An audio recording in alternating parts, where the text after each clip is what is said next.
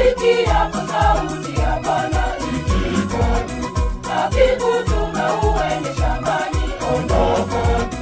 Usikia sauti ya Bwana ikija, akikutuma uende shambani, ondoka. Sema ndio, niko tayari kuyatimiza mapenzi yako. Niko tayari, nipeleke ujumbe. Niko tayari. Welcome to the life and journey of Most Reverend Maurice Muhatia Makumba, Archbishop-elect of the Archdiocese of Kisumu. Bishop Muhatia was born on 19th May 1968 in Liranda Village, Shibui Parish, in the Catholic Diocese of Kakamega. His parents were Harun Bandi Makumba and Rita Mwihali of happy memories. He is the sixth born in a family of 7, namely Protas, Christopher, Beatrice, Jonah, Sister Adelaide, Bishop Morris, and Patrick. He went to school at Liranda Primary School and St. Charles Luanga Mukumu Secondary School. As a young boy, Morris was greatly influenced by the mother, Mama Rita, and the way of life of the priests in his parish, as he narrates.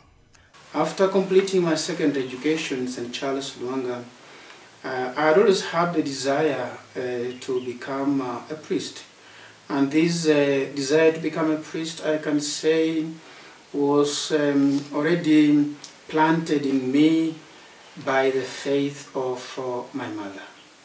My mother was a Catholic. My father was not a Catholic, but he was a Christian. So most of my Catholic background I received from my mother. She's the one who emphasized that we go to church, we go and learn catechism, and after catechism I became an altar boy in our parish, Shibuye, St. Joseph's the Workers Parish. It is there I first encountered the priests who are missionaries, Mill Hill missionaries, and I was interested in serving Mass, so I became an altar boy, and I was very, very impressed by the way I saw the priests behaving themselves, the way they were vesting before Mass, and so on and so forth. So they grew inside me the desire also to be like them, to vest the way they were vesting, to celebrate Mass, to go and baptize people the way they were doing.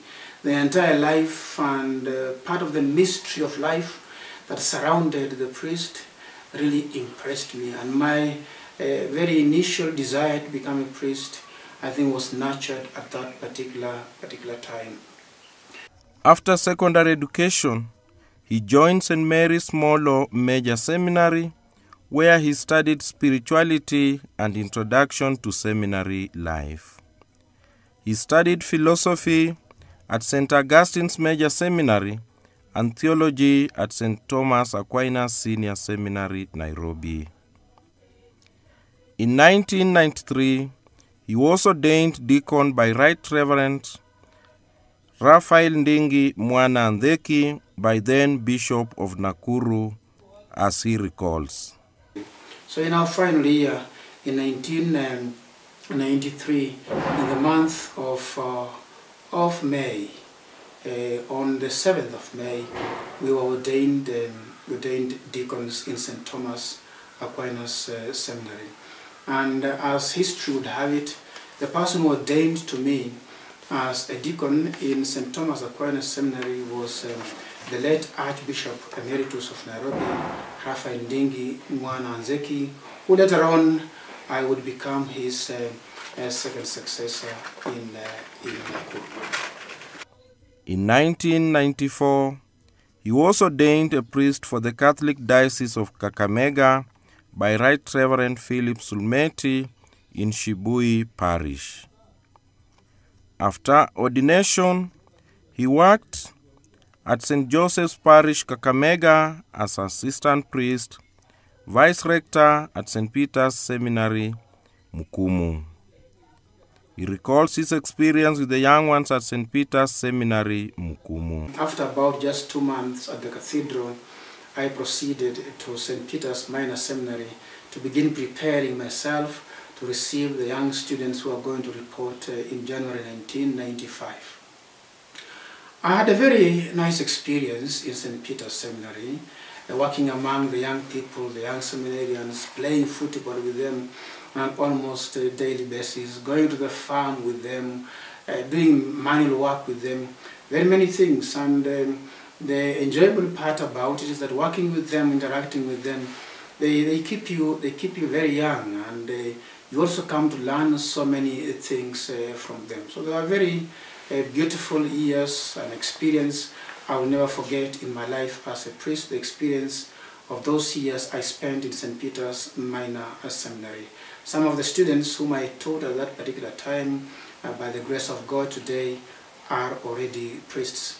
And I was in St. Peter's Seminary from 1995, January, until August of 1998. In 1998, he was sent for specialized studies in Rome, in the Pontifical University of the Holy Cross, to study philosophy as a specialty that impressed him most, as he narrates. In August 1998, my bishop, Philip Sulumetti, sent me for specialized studies in Rome at the Pontifical Holy Cross University, and I went to, he asked me to go and specialize in philosophy. So I proceeded to Rome in the month of August. I was in Rome the last few days of August and the entire month of September, following a course in Italian, because without Italian it's very difficult to do studies in Italy, because almost all courses are done in Italian, so you normally have an intensive course at the beginning. I had a crash course while here in Kenya, but still, when you're living away from the place where the language is spoken, you don't grasp it very well. So the 1 month intensive course in Italian in Italy did us a lot of good. We did not yet grasp everything, but we almost had sufficient knowledge of the language to begin studies formally in the month of October of 1998. So I began my specialization in philosophy in 1998, and it lasted 2 years, from 98, 99, 99, 2000. And in 2000, October, I had completed my specialization in philosophy with a master's degree or a licentiate in philosophy. After that, with the permission of my bishop, I proceeded on to the next level to do my doctoral studies in the same field in philosophy, and I remained in the same university for that specialization. Upon his return from Rome, he was appointed in St. Augustine Senior Seminary Mabanga as formator, lecturer, and dean of students. From Mabanga, he was appointed to St. Matthias Mulumba Senior Seminary Tindinyo as rector, after which he was appointed to St. Thomas Aquinas Senior Seminary Nairobi as rector, an experience he recalls with a lot of gratitude. So I came back home at the beginning of 2002, and as I landed, I think there was already work for me to do. I proceeded straight to St. Augustine Senior Seminary Mabanga to begin my apostolate, my ministry as a teacher in philosophy in that seminary. I met my bishop. He told me I'd been requested to provide teachers for the seminary, and he asked me to go there, and so I was very, very happy to go, because that is what I had prepared myself to do. So from 2002, July, I proceeded to St. Augustine Senior Seminary, now in my second capacity, not as a student anymore, but this time round as a lecturer, as a formator, and I was appointed there as the dean of students. We had a very nice community in St. Augustine Senior Seminary of Priests, and again I thoroughly enjoyed my years in St. Augustine. with the seminarians again, what I had begun doing the minor seminarians in St. Peter's Seminary, continued in St. Augustine Senior Seminary, playing football with them, going to work with them, going to harvest maize, sugarcane, and so on and so forth, apart from the normal classwork, because the formation of a seminary in the seminary is not just about academic, it's about the formation of the whole person and the assessment of the whole person and their suitability for the priesthood. I was to remain in St. Augustine Senior Seminary as a lecturer the whole of 2002, 2003, 3, 4, 4, up to 5. In 2005, July, I was given a new appointment to move from St. Augustine's Senior Seminary to proceed on St. Matthias Mulumba Senior Seminary in Tindinho as director. And the good thing about it is that I didn't have a lot of difficulty knowing the students, because the students whom I had completed with in St. Augustine Senior Seminary, half of the class, the one with which, actually the entire class, we went with them to St. Matthias Mulumba Senior Seminary to open a new academic year and to open also a new phase and a new chapter in the life of that seminary. And I was to remain in St. Matthias Mulumba Senior Seminary for 2 academic years, 2005, 2006, 2006, 2007. In 2007, in July, again, I got a new appointment, and I moved from St. Augustine Senior Seminary, and I was appointed in St. Thomas Aquinas Seminary in Nairobi as director. So I reported in St. Augustine's in the year 2007, in the month of July, August. I had reported in preparation for the opening of the academic year that August. Again, in St. Thomas Aquinas Seminary, yes, it is a theological place for studying theology and learning theology, and yet I was specialized in philosophy. There was a bit of a challenge, me getting used to the new life, but my work was mainly more of administration rather than entirely being in the classroom for lectures. So it was actually getting used more the work of administration, the work of management of the seminary. And I was in St. Thomas Aquinas from 2007 to 2008, 2009, until 2009. He was appointed Bishop of Nakuru on the 19th December 2009. In 2010, he was consecrated and installed as Bishop of Nakuru. He has been in Nakuru for 12 years as he narrates his pastoral experience in the Catholic Diocese of Nakuru. In Nakuru for quite some time. I've been in Nakuru up to now for just over 12 years. 12 years and a few weeks. 12 years and a few weeks full of life, full of experiences. 12 years full of joy, 12 years full of challenges in pastoral work, in administration, in management, and so on. I have encountered many people. I have gone to every corner of the diocese. Actually, I know Nakuru more than I know my own home diocese, because there are certain places of my home diocese where I have not been.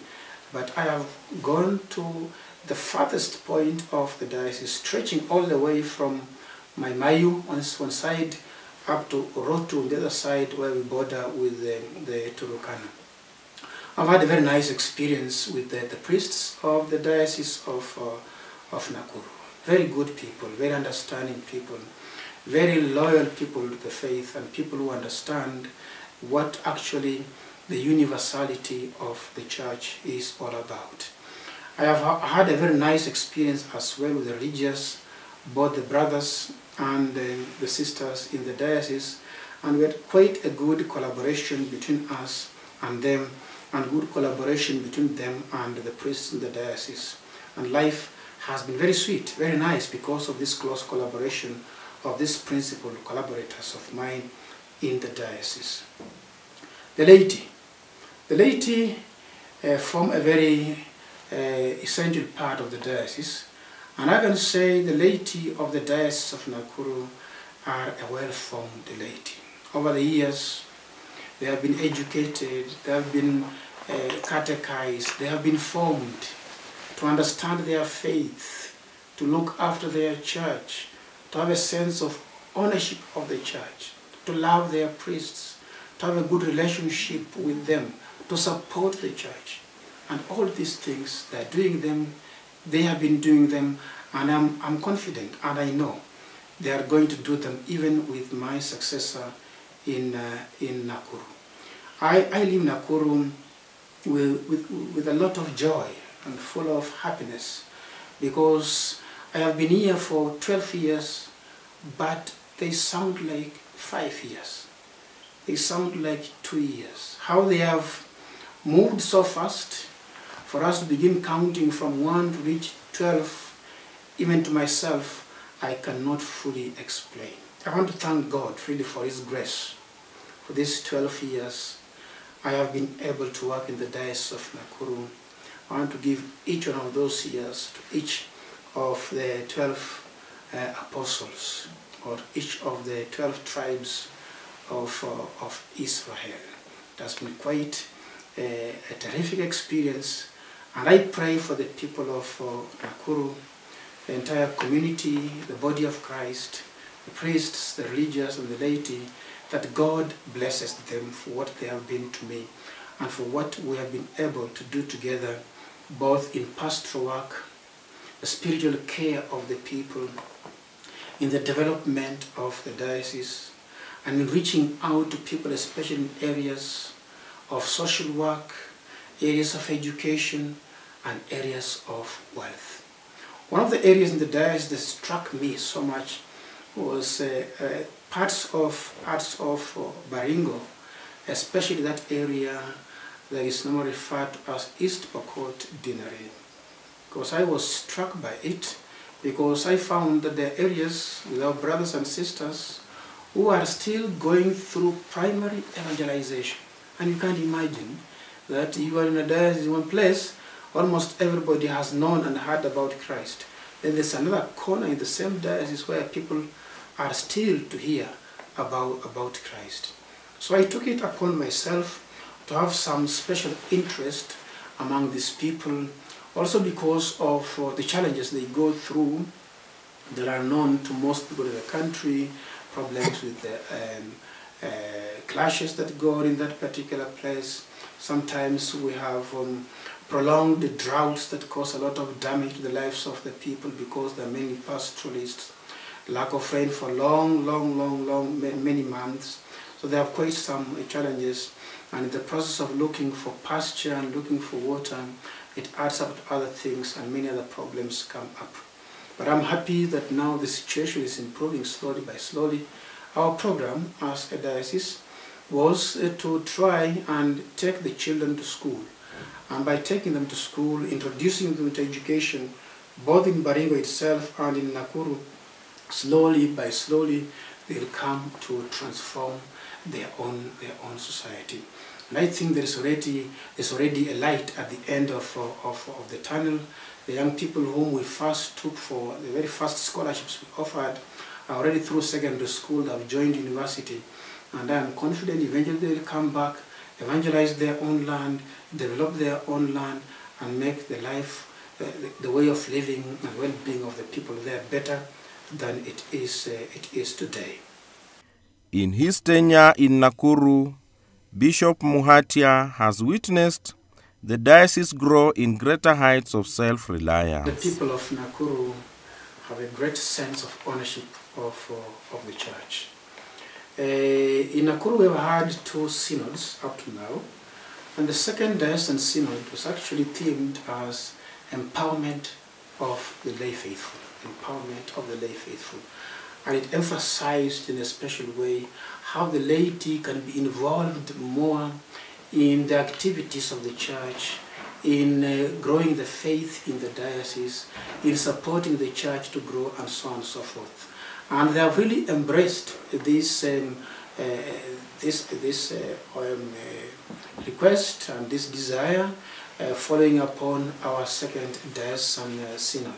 When I came to the Diocese of Nakuru in the year 2010, on the 27th of February, when I was consecrated in the ASK showground, already the spirit of self-reliance had been nurtured in the people by my two predecessors, Archbishop Raphael Ndingi Mwananzeki and Archbishop Peter Akairo. So mine was actually to pick up from there. By the time I came in 2010, we were raising up to about 14 million shillings for the development of the diocese, which was a lot of money at that particular time already, because already you could see the church is moving towards self-reliance. And then with a bit of more conversation with the people, all the priests, all the religious, all the laity, the leaders from various parishes, we came to an agreement, and we agreed that we were doing a lot already, but we needed to up our game in terms of the support of the diocese and in self-reliance. So what used to be called Self-Reliance Initiative Day was transformed into the celebration of the life of the family of the people of Nakuru, and it became a family day. And we all agreed we have a set date in the year, in the month of September. Actually the first Saturday of September every year is the day we celebrate our life as the family of the people of God in the Diocese of Nakuru. And in celebrating with gratitude what God has done for us and to us in the diocese, to our families, to our parishes, the people also at the same time make a contribution to support their diocese. And this has come to be referred to as Family Day contributions. And from a contribution of about 14 million in 2010 and then 2011, in 2012, because of further efforts to involve the people more, especially in their sense of ownership of the diocese, that year in 2012 we were able to raise 46 million shillings from 14 million shillings. And from that moment on, that amount of money has never gone down. Today, the Family Day contribution in the Diocese of Nakuru ranges between 65 and 80 million every year. And this is money which the faithful give that it may be used for the support of the Bishop's office, the entire Secretariat, and for the development of the diocese. So these are the two main voteheads that are dependent on the Family Day contribution. Support the Secretariat, the Curia of the diocese, by a certain percentage, another percentage to go to development. And because of this consistency in the contribution by the people of God in Nakuru, we're able to plan for the sustainability of the diocese by investing in some projects that will help the diocese in the future. Our first focus at the very beginning was to focus on the issue of the retirement of the clergy. And for us to invest for the retirement of the clergy, after discussion, we decided we put up a building which will serve like a business center, and the proceeds of which will create a fund that will go towards supporting the clergy in their retirement. That is how we constructed what we today call the Assumption Center, which is in town close to our diocesan offices. On 18th February 2022, Bishop Maurice Muhatia was appointed Archbishop of the Archdiocese of Kisumu by Pope Francis, following the transfer and appointment of Most Reverend Philip Anyolo as the Archbishop of the Catholic Archdiocese of Nairobi. The entire family of the Catholic Diocese of Nakuru remain thankful to God and to the Bishop for the committed service he has rendered to them, and they continue wishing him well as he moves to Kisumu Archdiocese. Anapoondoka saizi akielekea jimbo kuu la Kisumu, tunaona kuwa kama ingekuwa kwa lugha ya kawaida tungesema tumempoteza, kwa sababu tulikuwa tumemzoea na pia kwa kazi alikuwa anaenda vizuri, lakini kwa sababu ya sauti ya kanisa na sauti ya Roho Mtakatifu, sisi tunamwombea aende vyema licha ya kuwa tumemwachilia shingo upande, lakini hatuna la kusema. Tumwombea aende vizuri ili aweze kuhudumia wale wa huko pia. Lakini jambo lenye tungependa kuomba tu kuomba ni kuwa tupate mwingine mwenye pia atashikilia kazi vizuri kama hiyo, kwa sababu hata yeye ameunganisha vizuri mapadri, watawa na walei, na wamefanya kazi mzuri sana, yeye mwenyewe akiwa kielelezo. And I can say that on behalf of the religious in the Catholic Diocese of Nakuru, and there is a lot that we religious can talk about Bishop, the Archbishop-elect Maurice Muhatia Makumba. And one of the issues is that Bishop has really united the religious together in this diocese, and he has highly treasured the work that the religious are doing in the Catholic Diocese of Nakuru. My name is Father Cleophas Oseso. I am the parish priest of Bahati Parish. At the same time, I'm also the Vicar General of the Diocese of Nakuru. We have been privileged for the last 12 years to have His Grace, Archbishop Maurice Muhatia, with us here in Nakuru as our shepherd. And our experience of his stewardship of the diocese in the last 12 years has been great. He has propelled many initiatives, beginning with the pastoral ministry, where we have seen the number of our parishes grow tremendously. He has encouraged the spread of the gospel by opening of the new parishes, which today it's adding to about 60 parishes. Over and above that, he has been very supportive to our priests in whichever area they are. And the Diocese of Nakuru is really is a huge diocese. It constitutes of 2 counties of Nakuru and Baringo. And we know very well that Baringo is a difficult terrain, but in all that he has really been very supportive to the priests and nuns that work in that region. For instance, in the area of Baringo, in particular East Pokot, Bishop started an initiative of education, East Pokot Education Initiative, where he has helped a lot of young people to have access to education, because this is an area that is well known for tribal conflicts and clashes. And Bishop has believed that the only way to transform and change the lives of these people is by giving them education, of which he has done it very well, whereby he has organized fundraisers every year. We gather in one of the parishes of East Pokot to collect funds to help educate our young boys and girls in that region. Over and above that, he has also initiated development activities in the diocese. Just to mention, we have the Assumption Plaza, which through the initiatives of the bishop and support from the Christians through the Family Day, we have been able to put up the Assumption Plaza.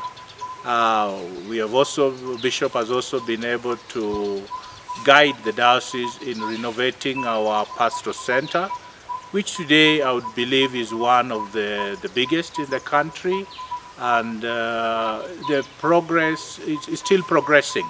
And very soon we will be having a pastoral center that has perhaps all the facilities of a modern conference center in the country. On the area of priests, he has also established St. Joseph's Spiritual Center, which is a retirement place for the priest. The construction is currently going on, and perhaps maybe it's maybe 50% or around that complete. A place where people can go for spiritual renewal, and also priests who have ministered in the diocese would also have a place to rest once they retire. He has, at the pastoral center again, he initiated a hospitality college called the Mother Day Hospitality College, where young people again have access to skills, and in particular skills that will be handy in the hospitality industry, where they are going to be trained to be cooks and cateresses, and also people who take care of facilities where people board and lodge. That is also a very great initiative to help our young people be self-reliant and self-supporting. On the other hand, I would also want to say that the other thing that Bishop has done is he has been able to give access to priests who would like to further their education. And quite a number, I would say perhaps maybe the largest number of priests who have gotten out of the diocese to go for further studies has increased. He has given access to priests and supported the priest to go for studies right from the first degrees to until the doctoral level in different institutions, both here locally in the country and even abroad. And I think that is really phenomenal in the sense that it has given capacity to priests to be able to serve in the parishes, and also to serve in institutions of higher learning, colleges, universities, and even in our local schools. So that again is a landmark and maybe a legacy that we are really proud of.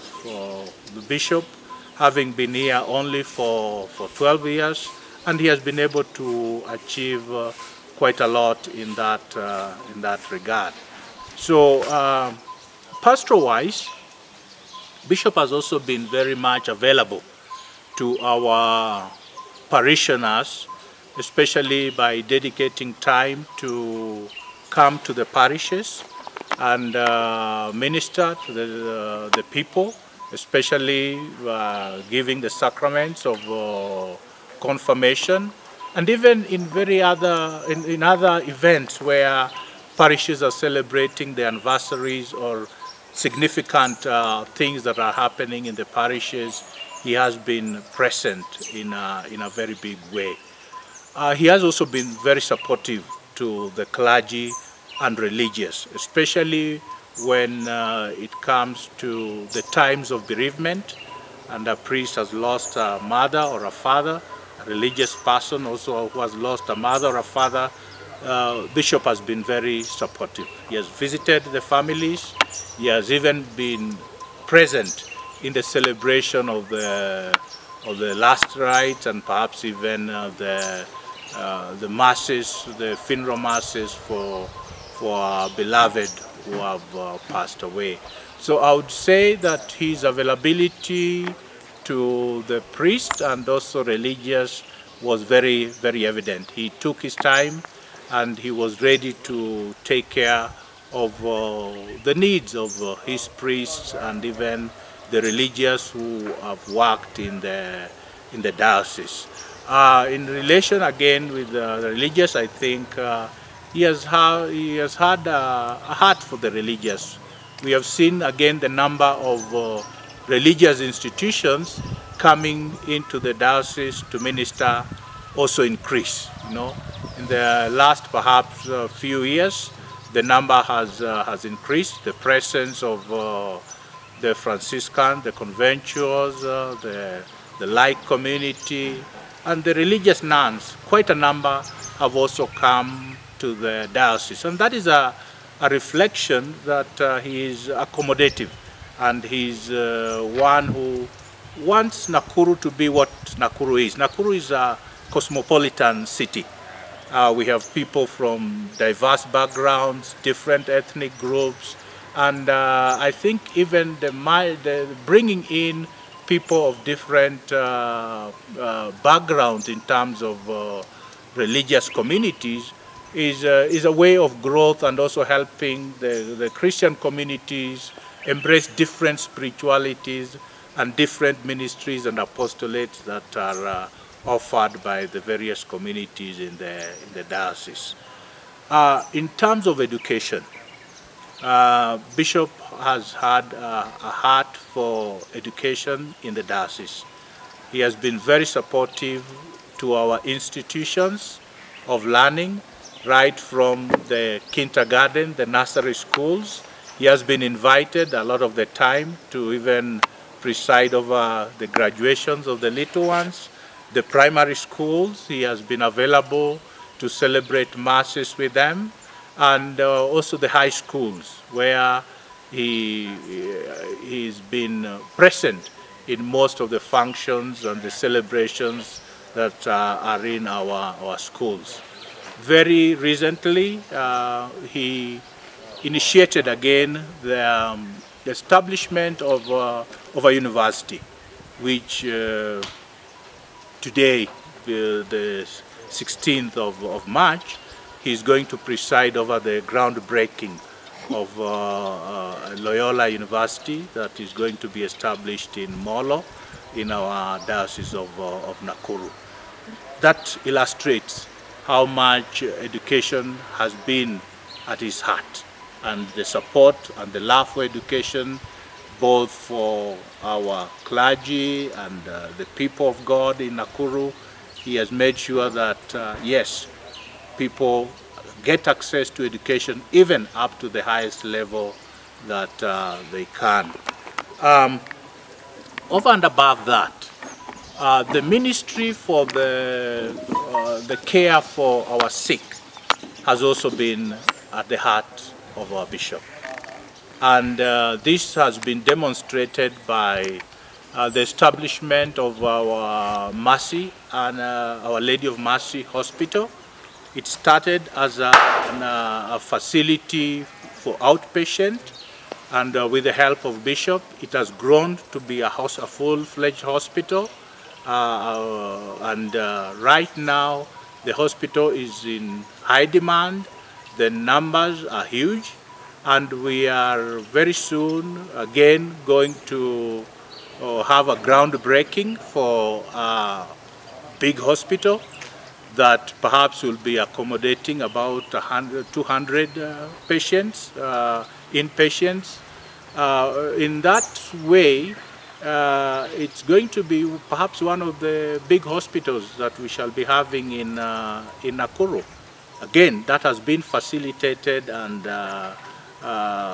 guided by our bishop to see to it that we provide the best health care for our people of the Diocese of Nakuru, and even those that come from the surrounding areas. So, looking at it broadly, Bishop has tried to touch each and every aspect of the lives of the Christians in the diocese. He has touched on education, health, and the pastoral ministry in the diocese. And I think his presence was a blessing to us. We want to thank God and appreciate all that he has done for the people of Nakuru. And we want to pray for him, that God bless him and give him the same spirit and the vigor that he had in Nakuru to again share his gifts of kindness and generosity to the people of the Archdiocese of Kisumu. We want to wish him all the best. He was friendly to all of us, and we are going to miss him. And we want to wish that God keeps him, gives him the strength that he needs, and blesses him in his new ministry. Alipokuja katika jimbo hili, parokia zilikuwa kama 40 ama chini ya 40. Lakini wakati huu ambapo anaondoka, amewezesha parokia zimefika 62. kumaanisha ya kwamba kiroho alikuwa sawa kabisa. Tunamshukuru, tunamtakia kila laheri, na tunaomba ya kwamba atakayekuja pia tutajumuika pamoja naye ili mambo yake Mwenyezi Mungu yaweze kuendelea mbele, kwa sababu tunajua hakuna pengo popote kanisani, lazima izibwe. Otherwise tutamiss. Hata saa hizi tulikuwa tunakutana tu tujue ataenda vipi, tukimpeana turudi tukilia, wale waende wakicheka, lakini yote ni yake Mwenyezi Mungu. Aweze kubarikiwa sana. Na asante. We continue praying for His Grace Maurice Muhatia Makumba as he begins his apostolate in the Archdiocese of Kisumu, and call upon all to collaborate with him as he witnesses our blessed Lord among God's people. We entrust him to our Blessed Mother Mary, and under the care of St. Teresa of the Child Jesus, patron saint of the Archdiocese of Kisumu.